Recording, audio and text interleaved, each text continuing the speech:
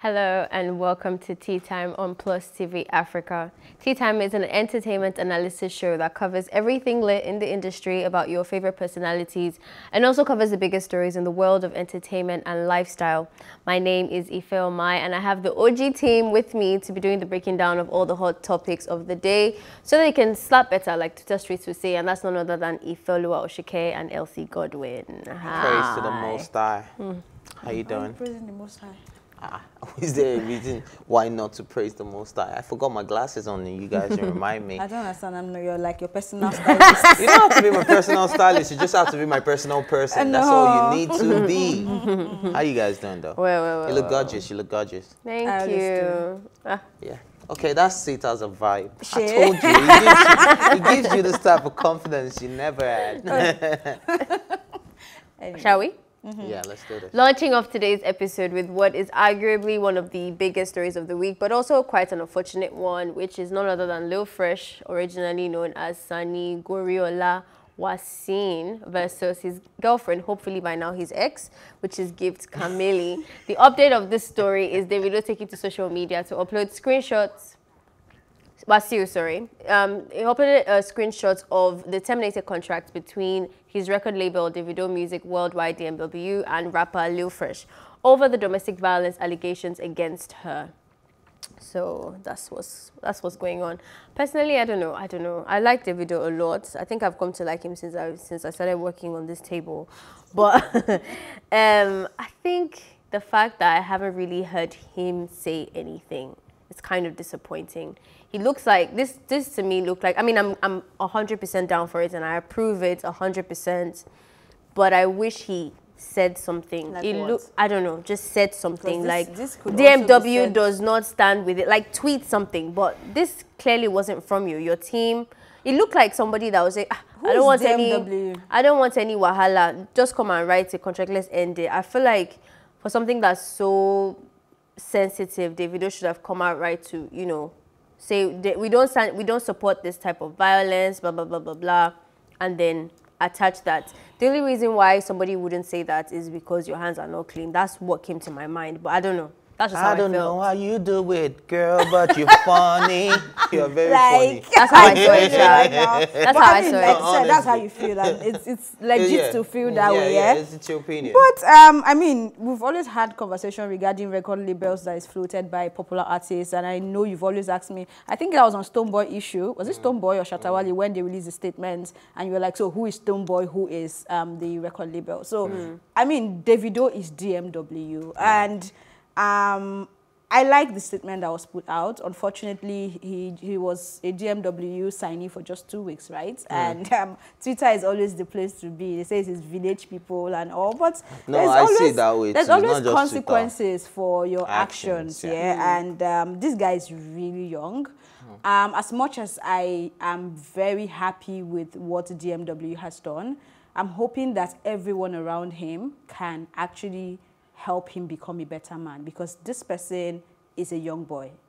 I don't know how he was brought up. I don't know the environment he lived in that made him feel like battering a woman or a young girl like that is acceptable. So I believe he needs mentoring, and I'm hoping that I don't know if DMW, I don't know if Davido will be open to something like this, but if genuinely he is not in support of domestic violence and rape and things of such magnitude, then maybe it will be the best time to become like a big bro to this boy, to mentor him and get him to a certain point before you can still come back to the public to say, you know what, this is a changed man and we are going to be part of his career. I don't think we should throw away the baby with the bathwater. I think Lil Frosh needs to be mentored and taught the right thing. We cannot kill everybody. We have to teach ourselves the right thing. That's how I feel. For me, I really admire Davido for his stand on this particular thing. Like you said, Davido is DMW, DMW is Davido. It's an ongoing case, first of all. He cannot come out to speak outrightly about it, even though he doesn't support it. This is the best he can do. Take a legal step.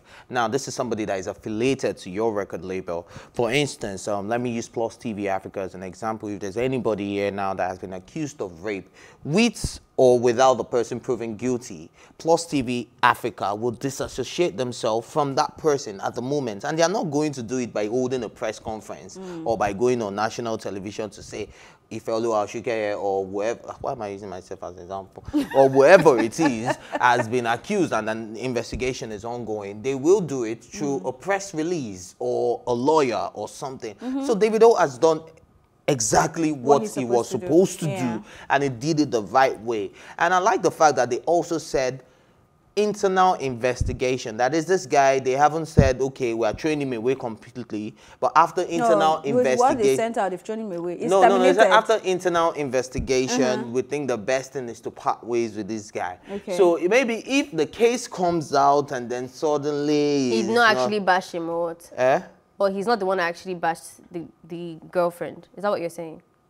I was getting there. I'm asking, Ife. Yeah, but I was getting there. You could have gotten your answer. You can't just say I'm coming patient. or whatever. Yeah, that's what I'm saying. You're making a big deal. I'm just asking a question. Okay, so if afterwards it's not proven that, okay, no, this is not the case, this was exactly what happened, blah, blah, blah, blah, blah, blah, no, blah. No, blah. That's what I'm asking. What is the blah, blah, blah? What's the other case? Why are you asking me like I'm part of the one that's saying you're the one that's saying that yes, exactly. And I'm asking about your scenario. So what's the other alternative if it's not the fact that Lil Frosh... I don't know the other alternative. I'm just saying impossible is nothing. Anything is possible. So when I say impossible is nothing, anything can happen, and then they come out tomorrow and say that Lil Frosh is still under a record label based on so grounds, and we will still give them the listening here because this is record label. It's how they plan to make it go. But you need to give us at least concrete reasons why you feel like this person is okay. I've always to come been back to your label. under the impression that with Davido, these signees are personal to him. That's the impression I've gotten. He's always really close to them, and it gives me that vibe. So when you put out the statement, not that there's nothing wrong with the statement, and you even mentioned it, so I'm kind of surprised if people don't see my trail of thoughts, is that a caption could have been needed. We still, even if you repeat it again, we DMW and I, we don't stand with domestic violence or something, on both Instagram accounts. That would have done it for me. But I mean, to each person his own, and I agree to what you're saying. I don't know what you mean by an alternative. There's no other alternative except you're saying that he's come to what's it called, realize that he's really sorry and he's taking actions, like you've mentioned, to working against it. But there's no alternative to the fact that you beat someone, if that makes sense. You cannot come out and say that, oh, I'm not the one that actually beat the girl. Except it is that. There's no other alternative to the story other than you are actually wrong for hitting someone. If you now want to take another route and you want to mentor the person like you've mentioned, I mean, go ahead, do that. There's definitely something wrong with the man. Like you said, he was really young. You can't throw the child away with the bath water. Even Davido put out a tweet or even make a post, that stuff is permanent. The receipts on social media is for life. You're ruining that brother's career. I still don't get where you two are coming from, because this press statement was put out from Davido's Twitter handle. So at the end of the day, it is still not going anywhere. It is going to be there. And based on their own internal investigation and what we've seen online and the lady's sister and all, it is clear that this guy did what he said he did. So which is why I'm saying that at this point, I'm not saying what he did is right. I'm not saying Davido is wrong. I mean, Davido has done what he's supposed to do, but I'm saying I hope that he can step up as a mentor to actually help this boy or somebody else. Because Lil Frosh, please, how old is this boy in question? Is Lil. So if, because he has done something of this magnitude, which is absolutely wrong, that I cannot even condone at this my age, then we should understand that this boy is a child and he needs to be mentored and helped. And also, if he's that talented to actually get Davido's attention, then we need to get him to that point where he can realign his life and also get that opportunity. That's where I'm coming from. Because if you go on the thread that Davido had posted out, you can see that lots of people were kind of, and these are people that don't necessarily throw, or let's say stand against domestic violence. So you see a lot of people coming out to say, Davido, smart in now, that why are you sending him away? Maybe you try and figure out the situation. Obviously, they're like sensationalizing. Yeah, they're sensationalizing that. But if you take Peruzzi, for example, Peruzzi had the same situation in terms of violence against women, which was rape in his case. Davido did not make this speech. He's not signed. Davido. Well, he's still associated to Davido. Yeah. So he didn't make any speech, he didn't do any of that. People are giving